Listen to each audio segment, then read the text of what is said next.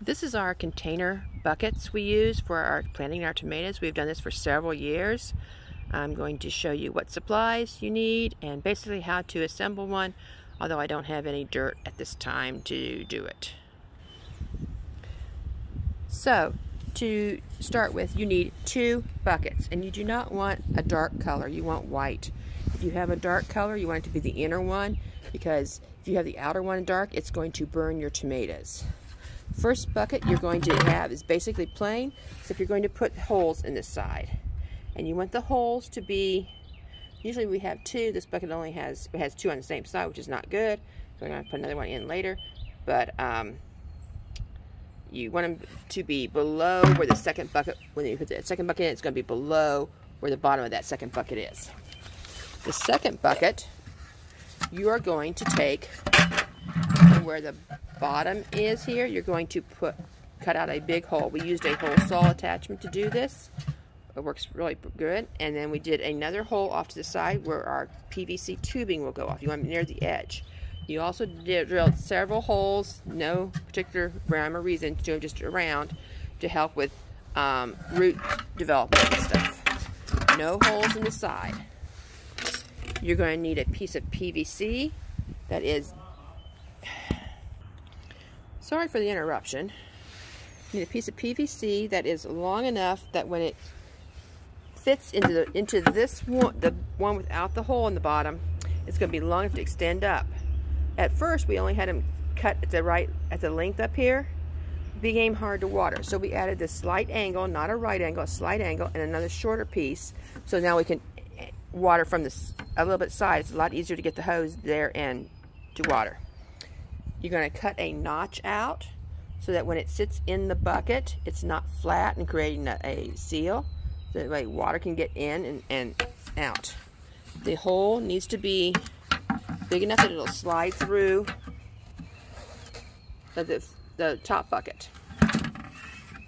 You're also going to need a small plastic cup. We don't use them year after year, they're cheap. We cut 4 slits in the side. I have a little cheapy knife that does wonders. Okay, so the first thing you're going to do is take the top bucket and put it into the other bucket. You can see where the hole, the bottom is, it's below that. You're going to take the cup, fill it with some dirt, and place it into the center hole. It doesn't matter if it is not flush, that won't matter. Before you put dirt in the rest of it, you want to put this pipe in. Set it in.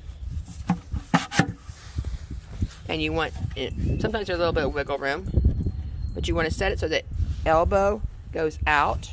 And I like to have it, and I always forget, set that so I can see the holes either in front of me or off to the side a little bit. So you want to rotate this other bucket around a little bit. Then all you do is fill it with dirt up until where you want to put your plant in. Put your plant in, add some more dirt, and then you are done. When you water, we water through this. We don't top water. And I think that's about it. It's a real simple system. Easy to take care of.